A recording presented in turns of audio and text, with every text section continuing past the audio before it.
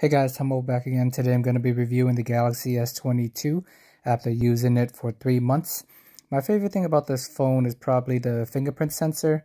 It is super fast and worked better than the Galaxy S20 and some of the other Android phones such as the Google Pixel 6.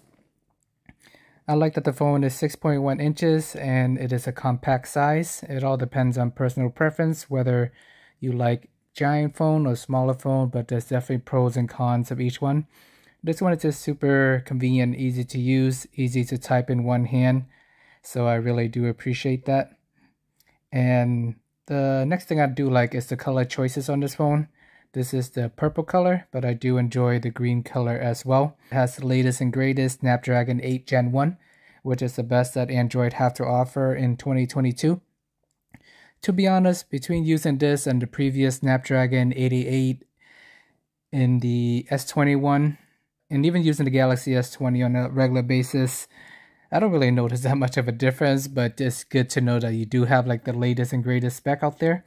But on a day-to-day basis, it's not gonna really make or break your life. And last but not least, my favorite feature on the Galaxy S22 is just the standard great Galaxy cameras. They've always been known for their great cameras in the past. And I'm actually using the S22 camera to record this video. Typically, I would usually record on my S20. But even so, during daylight, can't really go wrong. Video quality looks nice. No complaint on my end. I'm pretty sure if you use professional cameras and all that, the super pro people will be able to tell the difference. But to most average consumer, with the naked eye, they're not going to be able to tell too much of a difference, which is more than good enough for me. And some of the things I do not like about this phone is the poor battery life. I'm constantly always having to charge the phone or be near a charger whenever I'm free and I see a wire nearby. I just have to constantly plug in the phone, because if I don't, I usually wake up about 9 o'clock in the morning, and by 5 or 6 o'clock in the evening, the battery is pretty much done at that point. So you pretty much have to charge it all day long. And in addition to that, the charging speed only goes up to about 20 or 25 watts, so it's not even that fast.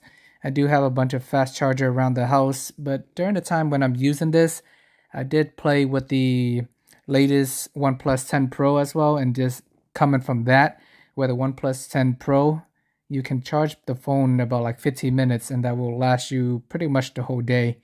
And then here, I feel like I have to plug in the phone for at least 30 minutes or an hour. And it's not really that ideal. I do have like some 15 watt fast charger around the house, some 20 and 25 watt fast chargers. But regardless, it's always a pain to always have to think about battery life. I'm about to go on a vacation, a little bit nervous to actually bring this phone on a vacation, just due to the fact that I'm always on the go, so I'm not going to be near a charger at all times. I do have a portable battery pack, but it's only about 10,000 milliamp battery.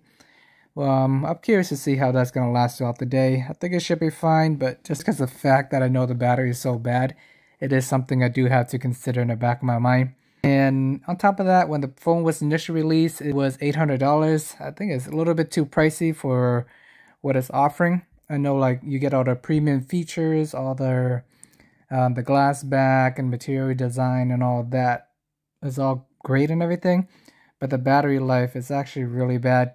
Even using like the iPhone 13 in the past, I feel like I can make it through 8 or even like 10, 11 p.m. at night without any problem at all. I can pretty much go the whole day without me thinking about battery, but for this phone, it's just a constant struggle for me. I know the phone does the prices do drop over time. After initial release, I've seen it on sale for $700, $600 in some cases.